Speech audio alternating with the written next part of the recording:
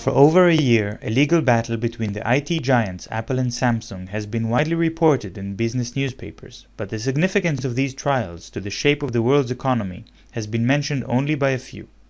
The market for smartphones and tablet computers has grown dramatically over recent years and is now dominated by two companies. Apple Incorporated is the biggest corporation in the field, followed by the South Korean headquartered Samsung. Apple sued Samsung first, claiming that Samsung had copied Apple's design in its products. Samsung retaliated with lawsuits of its own, making similar claims. The lawsuits were filed in courts in the US, Britain, and Japan.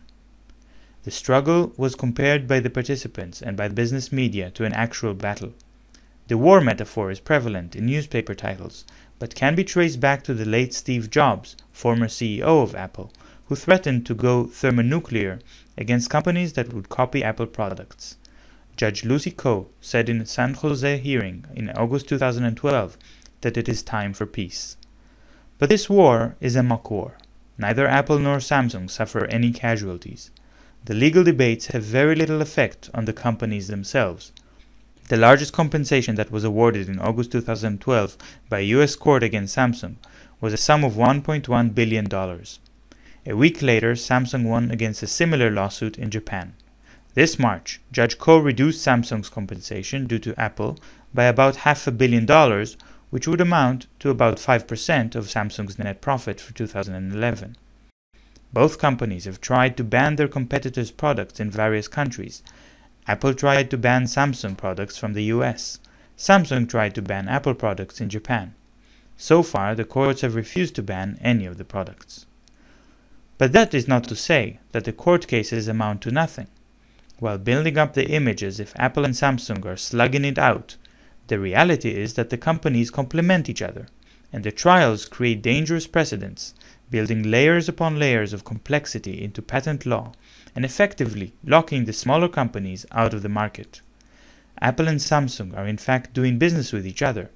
Apple, in order to preserve its high profit margins, chooses to employ only about 60,000 workers worldwide. In order to dominate the phone and tablet markets, Apple sources its supply of components through cheap producers.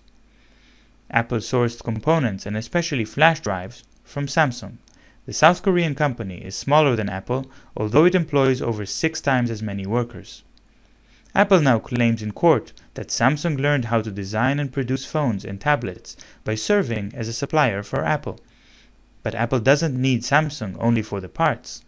In order to maintain its image as providing a line of high-end products, it needs Samsung to provide cheaper products to compare its own products against.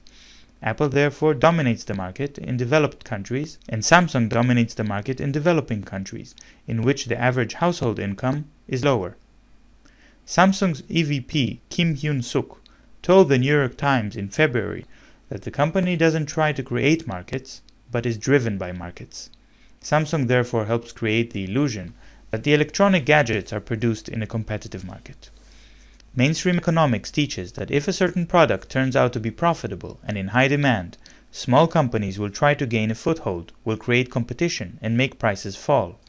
Samsung has built up the image of such an underdog company, growing fast and taking a bite out of Apple's hegemonic monopoly. This image serves both companies, as it distracts from the process in which both companies secure ownership of staggering amounts of patents, while at the same time reinforcing their ability to keep the market divided between them. There are estimated to be 250,000 different patents registered which are relevant to the production of smartphones. Each patent can be grounds for the owning company to sue any company or individual who is producing a similar item. Apple went so far as to include in its lawsuit the claim that a rectangular shape with rounded corners is an Apple design feature. This claim, at least, was rejected by the jury. Patent law is frequently understood as a mechanism to safeguard the rewards of innovation, but companies who employ batteries of lawyers and spend hundreds of millions of dollars on patenting every possible aspect of their products are not rewarding innovation, but doing the exact opposite. They are putting up bulwarks against competition. If a company would attempt to design a gadget to compete with existing smartphones, it will need to go over 250,000 patents in order to make sure that it will not be sued for patent infringement.